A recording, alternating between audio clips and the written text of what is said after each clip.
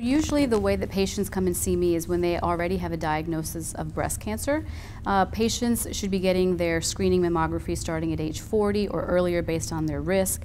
And usually if something shows up on a mammogram, they will first get a workup done by our breast imaging radiologists.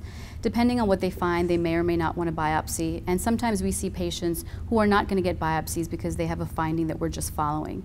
But most likely patients will get a biopsy, it'll come back as a breast cancer, and then they'll be referred to see us or the surgery division to have a conversation about next steps.